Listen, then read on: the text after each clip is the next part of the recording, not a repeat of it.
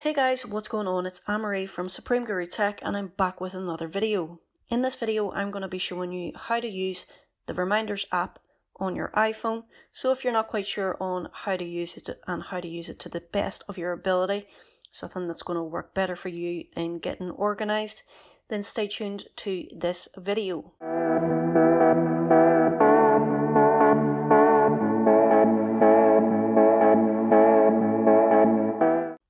So what we're going to do is open up our Reminders app, and as you can see here, this is basically what it looks like.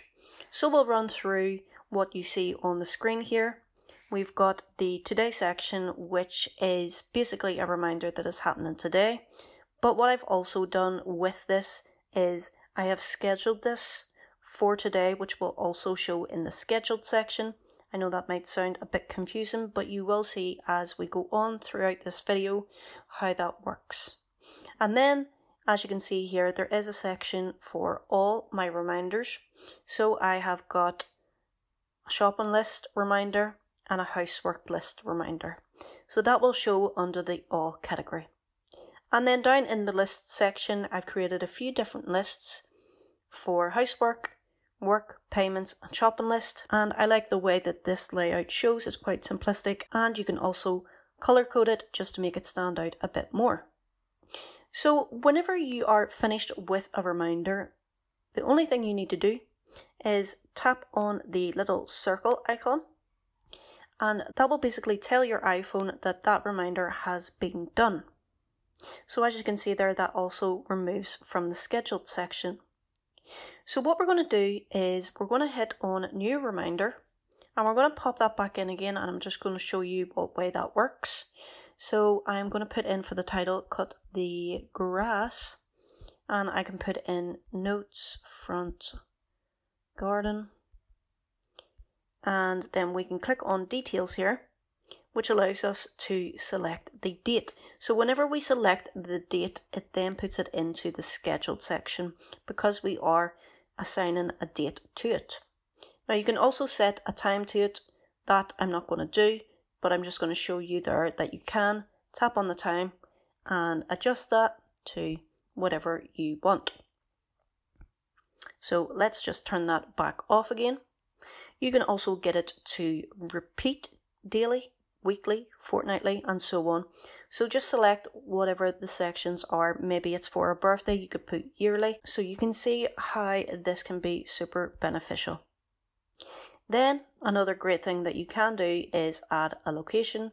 Now, I don't need to add a location to this particular one, but I did need to add a location to my shopping list, which I will show you in a second. So now we have the priority listing. So as I said, you've got low, medium and high. This is low priority. It doesn't really need done today. I can miss it if needs be. So there you can see that that is added back in. Now, my shopping list, as you can see, if we tap in here, I do have a location connected to this. So what we're going to do is take this one out and give it a second and it'll automatically disappear from your shopping list. Now from here I can add in a new reminder from the actual list. So I can tap in bread and hit the I button, and then what we're going to do is select location and we're going to go for custom location, and I'm going to type in Tesco. And it will find the nearest Tesco to me.